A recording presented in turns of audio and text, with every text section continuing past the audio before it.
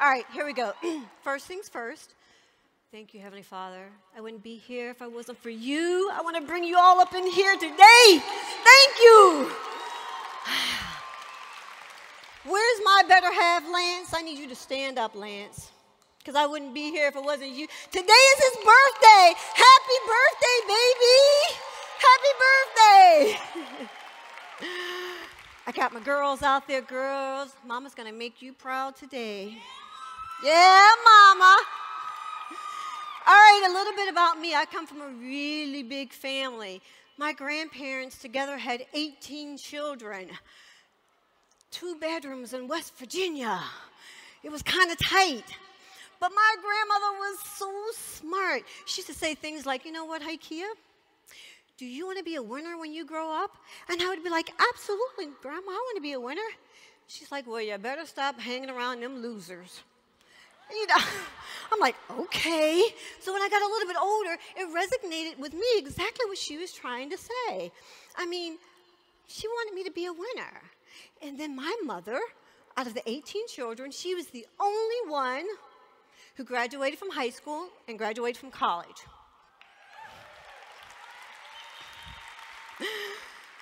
She went on to work for the government. So in the daytime, she worked for the government. In the evening, she cleaned the government offices.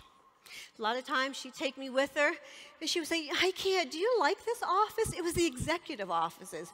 Crown molding, mahogany desk, wainscoting. I was like, yeah, Mom, these are really nice offices. And she was like, you know what? You can have an office just like this when you get older. And I was like, Mom, do you really think so?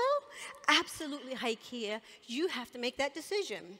Either you're going to be behind the desk, in front of the desk, or you're going to own all of the desk. And I thought, wow, if my mother believed in me, then I've got to make her proud. She absolutely said, you can do it. You've got to bring that champion out of you. And I believed her. You know, my mother didn't clean those offices for long. She went on to be a Golden Poet Award winner. Not once, not twice. 3-time Golden Poet Award winner. She found the champion in her. Her mother brought it out of her, and she passed it down to me. And I'm so proud of her. That's what we're going to do today. We're going to bring that champion out of us, because we all have it. We just have to bring it up out of us. What if I told you that when I was in the back, I learned a secret? The secret is everyone that is here at Elite Academy today gets an automatic Pro 10 slot. Would that make you happy? Absolutely, it would make you happy. Imagine if you already knew that you had an automatic Pro 10 slot. All you had to do was when you left Elite Academy, all you had to do is go tell some friends about our company and our opportunity. Then Pro 10 was yours. You know what you would do after today was over? You'd be running like your hair's on fire, just like Jill Campbell says. You would be like, you said no? Huh, I don't care. You would be like, oh, you just hung up in my face? I don't care. Because you knew that you already had a Pro 10 slot. So the outcome really didn't matter to you. You had your Pro 10. And that's the kind of championship we have to bring up out of us. I have to tell you, of course, I didn't say that. But it's not too far-fetched.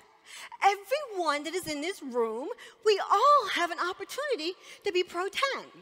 And I'm going to tell you how we're going to unleash that. Okay, here's what you're going to do. In the morning when you wake up, you're going to go to the bathroom, and you're going to brush your teeth, and you're going to use that time when you plug in that flat iron, and you plug in that blow dryer, and then you plug in that shaver. You're going to use that time to bring that champion out of you. You're going to be in that bathroom like, oh, I'm going to do those meetings. You're doing your hair. You're going to be like, I'm going to call all those people that I want to call. I'm going to run. I'm going to do everything that I need to do. And you're going to look in the mirror and you're going to say, you are a champion. You are amazing. You are on fire. Yes, you're going to pump yourself up. Because here's what's going to happen in actual. When you go to leave the bathroom, you're going to turn around. You're going to go to leave the bathroom. And that chump is going to show up sitting right here. And that chump's going to say, for real, you know you're not making no calls. You know you're not doing any meetings. As a matter of fact, you're going to turn around and get right back in the bed. But we're not going to let that happen. We have to let that champion talk louder. Because I'm going to let you know that the more successful you get, the louder that chump starts talking. And if we learn to monitor that right now, that by the time you're elite distributors and Pro 10s, your champion will be out talking that chump. You have to make this happen. You've got to make that silence that chump inside of you. You've got to get your neck off of that swivel from the chump to the champion and stay in champion mode at all times. You know, Martin Luther King did not say, I have a dream, and I am the only one in that dream.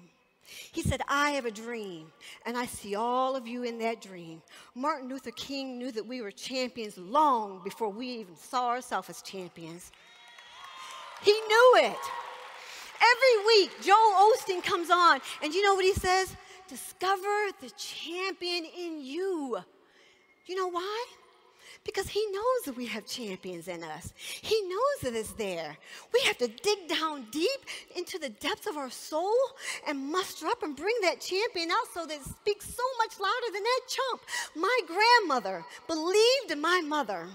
My mother believed in me.